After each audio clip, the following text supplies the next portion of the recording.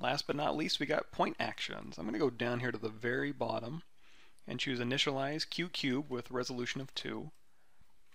And if we hover over a point, you're going to see there's not as many options as the other two. Now the first one over here, bridging 2 points, is a really easy way to kind of go through here and cut geometry.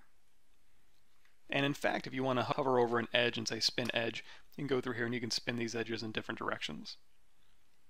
Or like we mentioned before, you can say delete edge and just go through here and delete these edges. Now you can also bridge ring, and what that'll do is if you select the center point, it'll go ahead and bridge points to that center point you're selecting. So if we go up here to geometry, let's turn off the smooth modifier, hit divide, delete lower, and then again if we hover over this and say bridge ring, again it's just going to take those surrounding points and bridge them to the middle. Crease we'll go ahead and skip for now. You can delete any extra points that you want. You can say do nothing if you're accidentally doing point action, just hover over this and say do nothing. You can extrude a point if you want. And remember, if you tap on points, you'll extrude to the same distance. Mask and transpose. I tend to use transpose a point so I can very quickly go through here and select a point or tap off and choose a new point and then transpose that if I need to. But generally speaking, I usually transpose like entire groups of points here. So instead of that, I'll say Q mesh polygroup all and just hold down shift to pull along that surface normal. We have polygroups the same on both sides here, so that's why it's doing both sides. Of course, if I switch that to polygroup island, then I can just hold down shift and pull along that normal.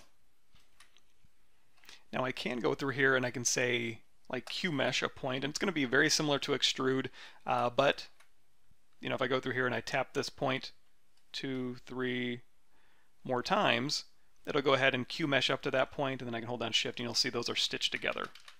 Again, I don't know how often you'd use that, but it's there if you need it. You can also slide a point, so this will slide it along the pre-existing geometry, so I can slide up to here, slide down to here, and just slide along again that pre-existing geometry, so it'll slide along those edges that exist. Let's go ahead and undo that.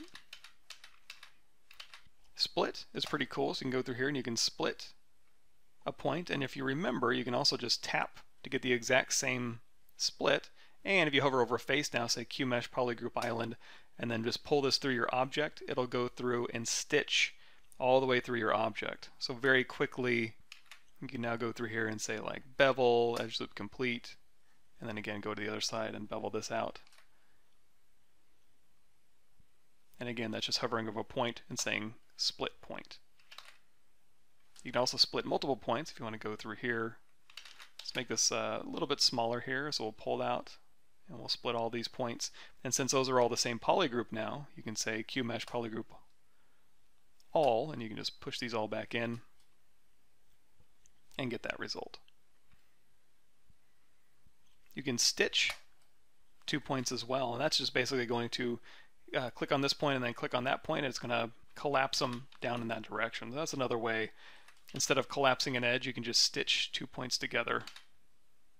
Just click one point and then the other, and you can stitch these. Of course, if you're doing it for this reason, it might be easier just to use collapse. However, let's say we didn't have any geometry here. I'm going to hover over a face, say delete a single poly. Now you can go through here and you can say stitch 2 points and grab this point and go ahead and stitch those together. Stitch and stitch.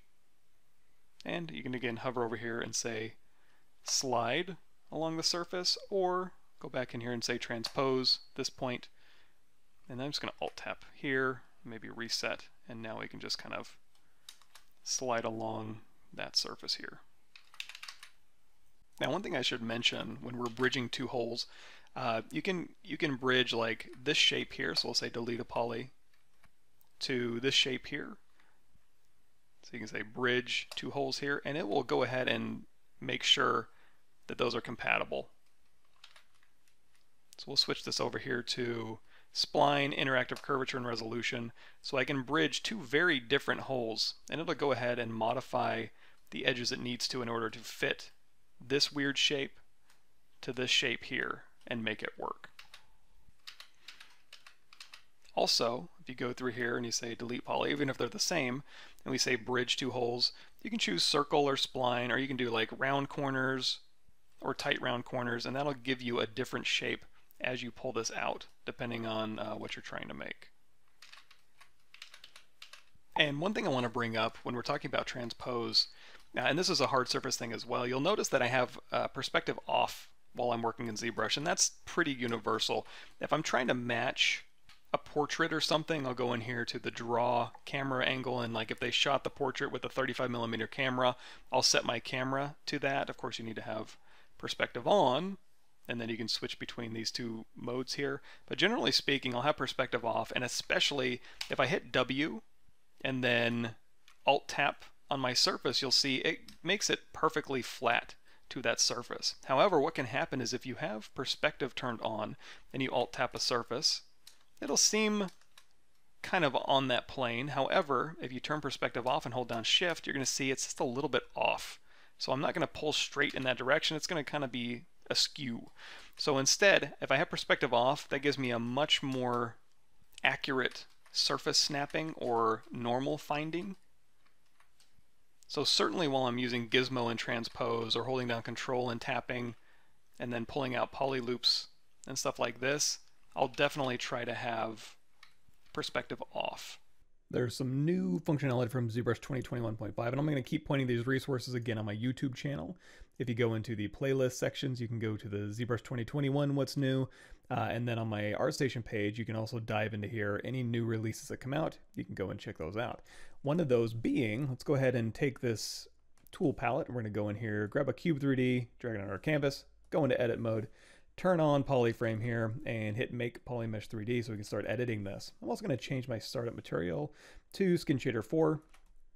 And if you hover over an edge with BZM or the ZModeler brush, and then hold down the space bar, you're going to see there is a new slice mesh option over here. And in fact, if you hover over a point, there is also a slice mesh option, and there is a face slice mesh option as well up here. However, usually when I'm doing this, in fact, you may even have this installed. If you hit B in your brush menu, there's a ZM slice. How I have this set up is I basically took my ZModeler brush and went down here and I cloned it off. And if you go back through this playlist, you're going to see the creating and saving custom brushes section. I basically saved out a brush that has this already set up. So on the edges, I have a slice mesh. On the points, I have slice mesh. And on the face, I have polygroup fill. So as I'm slicing, I can go through there and quickly just fill any polygroups I want. And basically what the slice mesh is going to do is you can click on an edge and then click on a point, or you can click from a point to an edge, or an edge to a point, or a point to a point, and it's going to go through and just slice up your mesh. So this becomes a lot easier to make arbitrary cuts through your mesh. And then of course, if you want to go through here and hover over an edge and then switch this to collapse. Of course, I kind of want you to leave my ZM slice brush alone. So again, I'm going to go to my ZModeler brush. I have a hotkey for that, set to Alt Q. So I can just go through here and I'll change this one edge to collapse. So I can go through here and I can just collapse these edges down if I want to, just to kind of clean this up. But again, that's just a reminder. You can set these ZModeler brushes up however you'd like. I have a ZM slice, I have a ZM topology. The ZM topology is set to extrude edge on the edge actions, and the point is set to move by brush radius and also snap the surface, and so is the edge as well. So, and on this one, the face is set to do nothing because when I'm doing topology, I don't need a face action to actually do anything.